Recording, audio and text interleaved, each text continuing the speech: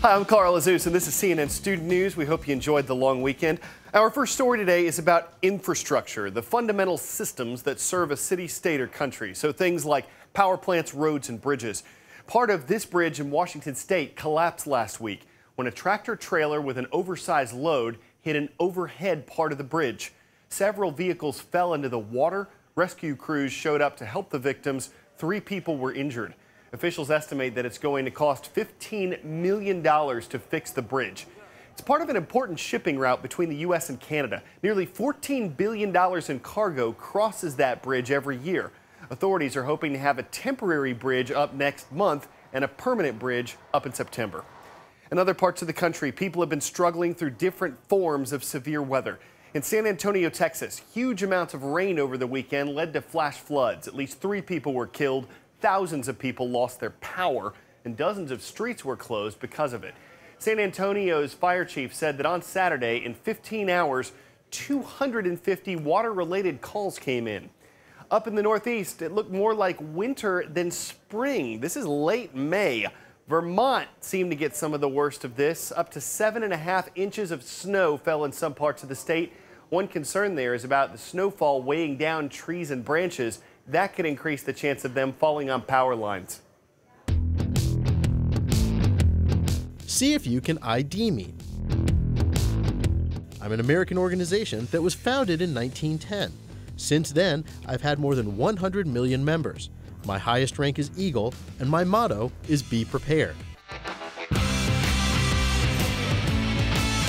I'm the Boy Scouts of America, and I aim to build the character, values, and fitness of young people. Next year, there's going to be a change to a Boy Scouts membership policy. Starting on January 1st, the organization will allow young people who are openly gay to join. Last week, the group's National Council voted for the change. They also decided to maintain the current policy of not allowing gay adult leaders. The reaction to openly gay youth joining the Scouts has been mixed. Here's what a former Scout leader and a former Eagle Scout had to say about it.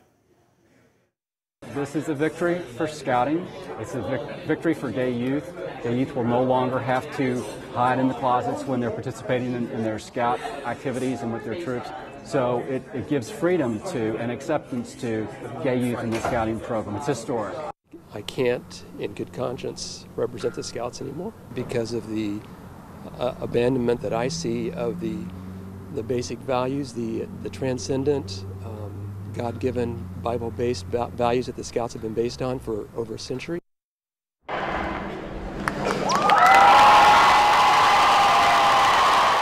In Moore, Oklahoma, graduation ceremonies happened as planned on Saturday. The town is recovering from last week's devastating tornado, which was on the minds of the graduates. We're damaged, but we survived. We're hurt, but we are resilient.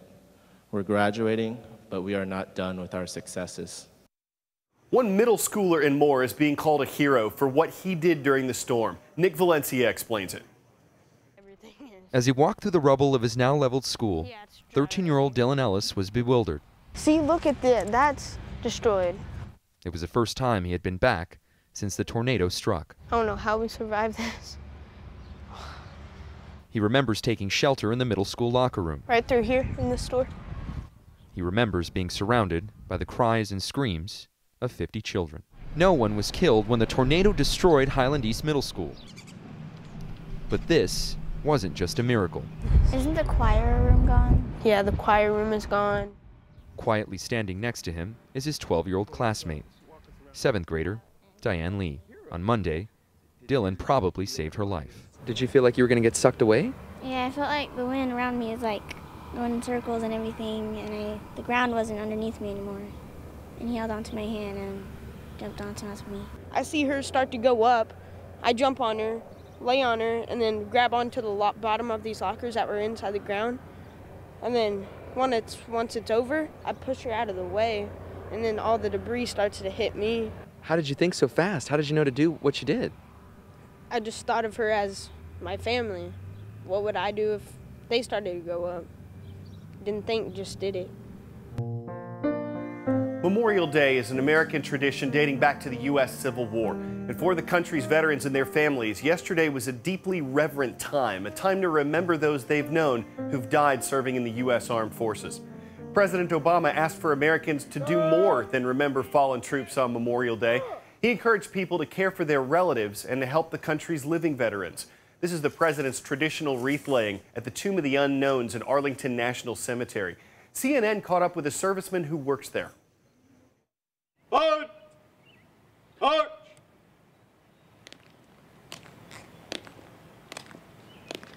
It's an honor being able to work in Arlington National Cemetery. There's some days where you just get that like hair raising on the back of your neck feeling that like this is just right, that it's just perfect, that you wouldn't want to work anywhere else for the rest of your life.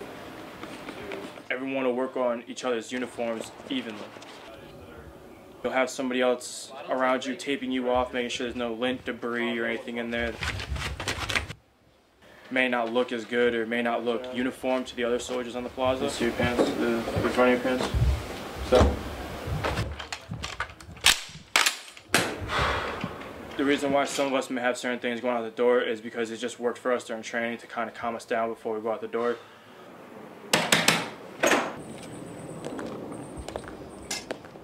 One of those things that just gives you motivation to be like, hey, I'm going to crush this guard change. This guard change is going to be amazing. Another hot one. Another hot one. You have the sun hitting the plaza, and then with it being so bright, it bounces off and hits you back.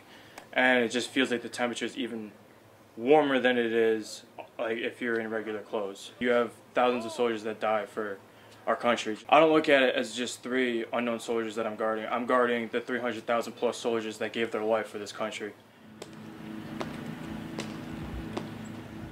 The city of Seaside Heights, New Jersey relies on tourism for 65% of its economy. A big tourist draw there is the boardwalk, and that was slammed by Superstorm Sandy last fall. The town has been working to rebuild it in time for summer. Poppy Harlow looks at how they're doing. 3, 2, 1, The games are back on in Seaside Heights. Oh, it's back. It's back. It's back. We're back. Back.